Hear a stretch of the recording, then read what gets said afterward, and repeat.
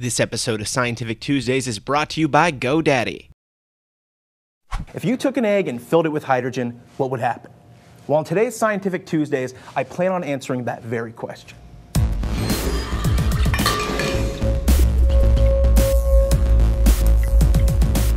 Hydrogen is estimated to make up 75% of the universe, and most elements generally have a hydrogen base. How exciting! But seriously, today I'll demonstrate how to make a hydrogen gas and ultimately make it go boom. Now, in order to generate hydrogen gas, we're going to need to put zinc together with some hydrochloric acid. So I'll go ahead and pour the zinc into the container.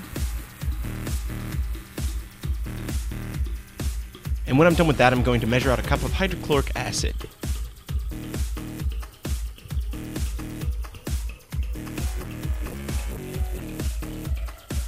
Now, always wear a glove when handling any chemical.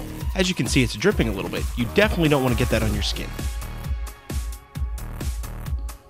Once we've poured it in, the reaction will begin to take place, and you will see the hydrogen gas coming out of the top. Now, we need to harness this. So I'm going to add this plug here with a little tube coming out of it. Once we've got that, I'm going to place the hollowed out egg on top and capture the hydrogen gas inside the egg. Now, I've sped this up for you so you don't have to get bored, but 30 seconds should do. Now I'm going to plug the holes and wait until the next step. Now I got my hands on a model rocket engine igniter. Now this is going to allow me to get a safe distance away from the egg and still detonate it. Now, what you have to do is hook the two prongs of the igniter to a fuse that you have.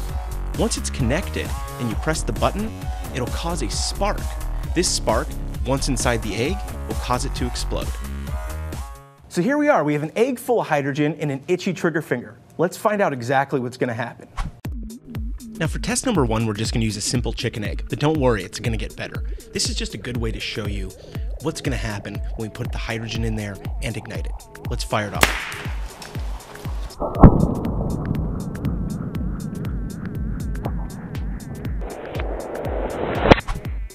Now if you thought that was fun, let's try an emu egg, which is significantly larger than a chicken egg.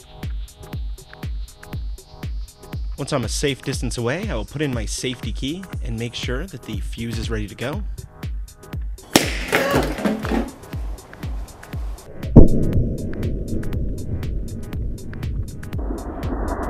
Much better. So today we learned that zinc and hydrochloric acid generate hydrogen gas, which is extremely flammable. We also learned that emu eggs are definitely superior to chicken eggs. Now, I want to thank everyone for watching so far, and we have listened to you, so we've put the ads down at the end of the video.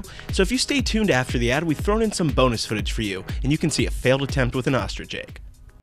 Get reliable and secure web hosting without a long-term contract. GoDaddy's hosting plans are better than ever with 99.9% uptime, free 24/7 support, and a lot more. You can also grab GoDaddy's free iPhone, Android, or BlackBerry app and order right from your phone, and much, much more. Check out revision3.com/GoDaddy for a list of all the best deals, or punch in Science1 at checkout and get 10% off your order. Thanks for sticking around. Here's that ostrich egg experiment I was talking about. Now this did fail, sort of. See, as you can tell, the fire's just spitting out the back. Now, this was what we call a delayed reaction. Stay tuned, check it out, and enjoy. And we'll see you next week. Hold on, let me turn the slide on. Go. No way. Also, that may explode into flame. The inside. Good night, folks.